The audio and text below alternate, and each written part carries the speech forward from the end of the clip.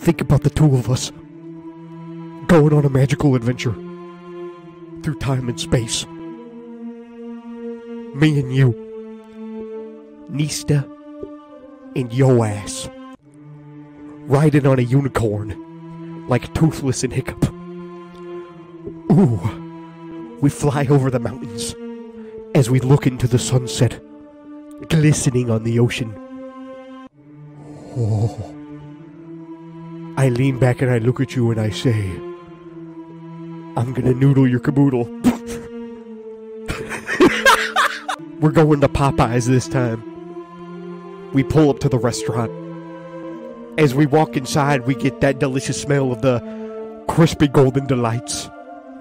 Yes.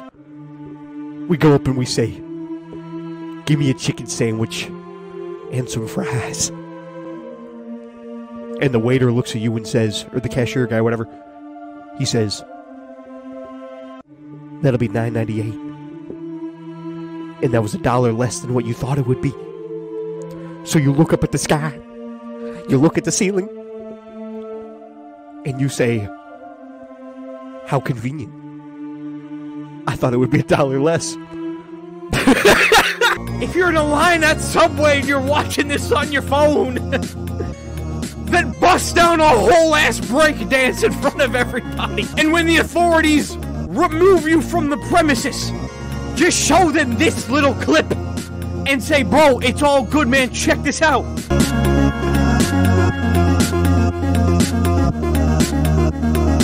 And then he'll start dancing with you. Flying through space, zooming past the stars. You look over at the sun, and you see a big, giant, Galactus-sized hand come from around. You look up in awe, and it's a boy, bigger than the sun. He looks at you and says, who the fuck are you? You look at him and say, I'm just a passing traveler, and I mean no harm. He looks at you and says, no shit, you're the size of an ant. But I'll make a deal with you. If you can guess my riddle, I will grant you one wish, but fail, and you will get the curse of the sun gods. And you look back at the sun god and say, I accept your challenge. What is the riddle? He says, what's green and has wheels? You stop for a moment before the first thing comes to your head, a garbage truck. The sun god looks at you and says, wrong, it was grass. I lied about the wheels. You say, that's not fair, Mr. Sun God. That's complete fucking horseshit. Straight up wrong. Borderline evil. Sun God says, I don't give a rat's ass. Now you must be cursed with the curse of the Sun God. And with one pleading face, you get on your knees and say, please, Mr. Sun God, show mercy. He says, nope. Liver disease. You say, what? Liver disease, he says. He says with the confidence in his voice. But Mr. Sun God, please, why liver disease? He says, you got it wrong. You float backwards away, letting the empty vacuum of space guide your path from now on as liver disease. It's the only thing keeping you company. Oh my God, lads! We're flying in the clouds. We're flying through the stars. We're going around planets. We're gonna go down, damn it!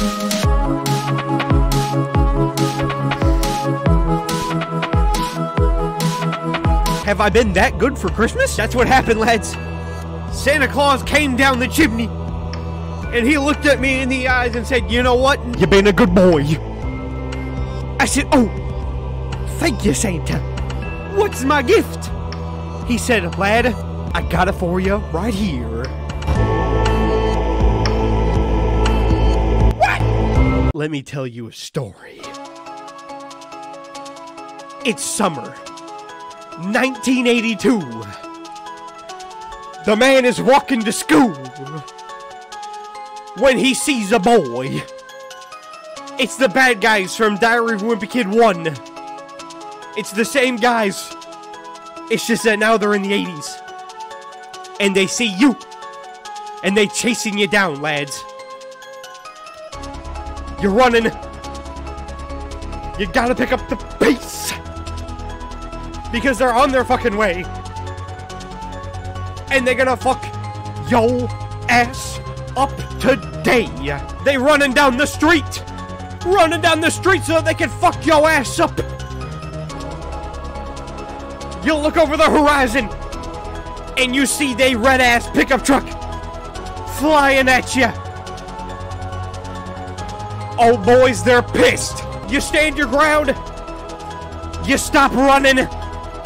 You look at them in the eyes and you say, "Fuck you." Flying through the planets, passing the sun god, and giving him the finger because he gave your buddy liver disease. Yes. Orbiting Saturn's rings. Yeah. I want you to think about like an Arabian temple. Alright. And there you are, in fucking rags, getting dragged in by the authorities. You look all around. You see hieroglyphs. And then at the end of it all is a stack of bones, a stack of bodies. And on top of it is a man, the king of all man. And he looks straight at you and says, "I'm gonna give you bone cancer." You say, "No, Mr. Sir, please. I'll do anything." And he looks back at you and says, "Nope, bone cancer." There's no way around it. But then you get back up. Okay? You say, "No, I'm gonna stand up for myself, my boy. I'm not taking your shit from no one." Okay? You push away the guards. Alright? And the king looks at you in disgust. You wipe yourself off. Okay? You wipe yourself off and you look at him dead in the face. You look at this man who is proven in front of you with the chair that he is sitting on that he has murdered dozens. And you look at him dead in the eyes and you say, "Fuck you." You take a run for it, my boys. You run out the temple into the blazing sun. You look back, here comes the king and all the king's men chasing you down. And then he shits himself because this one sounds like piss. You look back and you see all the men. Ooh, now we gotta chase. They start running. They're running at you at full fucking speed. Now we gotta chase scene. Okay, what's good? Oh! You're walking down a dark alley. Yes. The dripping rain falls from the gutters above. As you walk down, the only thing illuminating your path is the moonlight and distant car headlights. Yes. At the end of it all, at the end of the long, narrow passageway of brick and stone, you see a man. A dark, intimidating silhouette. He starts walking towards you as you ask him what his name is. And you say, "Who are you, bitch?" He begins to run at you. Faster now. You take off running, not knowing his intentions. But as you look back, you see him getting closer and closer with each passing moment. You look back one last time as you run through the alleyway with your feet stomping in the puddles. You look back and he's now gone. In a moment of relief and shock and confusion, you stop for a breath before continuing to run again, but then you run into him, and he is standing right before you. Yes. You back up and you stumble backwards. You say, holy fucking shit. Like, oh my god, what the fuck type of shit. And he says, lad, you have fallen into my trap again. You say, Mr. Sir, please, what the fuck is going on? And he says, I want to tickle your bunghole. You say, what are you talking about? He says, I want to tickle your bunghole. This is the bunghole alleyway. Anyone who comes through here must get their bunghole tickled. You say, my boys, this is fucked up. You have died. Everything went black. Upon waking up, you see yourself surrounded by red stone floors and a burning heat of fire around you. You have no idea what's going on as you hear the screams of people from afar. A big red boy comes up to you and says, I'm the Lord of Hell. You say, oh fuck, no way. He looks at you and says, homie, you had one chance on Earth, and you fumbled it. You fumbled the bag. You say, Mr. Satan, please. Please. I didn't know. He says, bitch, I will make you a deal. If you can beat me in a challenge, then I will let you leave. And maybe even you will be led into the gate of heaven. But if you fail, you will be stuck down here forever with me. Realizing that you have no options, you accept his test. Satan turns around and reaches in his pocket. Perhaps a torture device. Perhaps something to make you feel emotionally painful. Some kind of sick, twisted thing that he's got cooking up. He pulls out the board game Ludo, or Parcheesi if you're Mexican. He says, if you can beat me in Parcheesi, you can live and leave to tell the tale. You accept his challenge. And without any hesitation, Satan fucking folds you. And now you live your life surrounded by fire, with horns coming out of your heels, so that you must always walk on your toes, never getting to rest your ankles, and a brain tumor the size of an extended pufferfish constantly between your eyes. It's fucking dark. Later that day, the devil went down to Georgia. He was looking for a soul to steal. He was in a bind because he was way behind. He was willing to make a deal. When he came across this young man sewing on a fiddle and playing it hot, the devil jumped on a hickory stump and said, boy, let me tell you what. I guess you didn't know it, but I'm a fiddle player too. And if you care to take a dare, I'll make a bet with you. Now, you play pretty good fiddle, boy, but give the devil his due. I bet a fiddle of gold against your soul if you think I'm better than you. You're the captain on a ship. You and your crew. You're out late at night, trying to find the rare vagina fish. No relation. As the moon rises, it provides your only source of light. The moonlight, yes.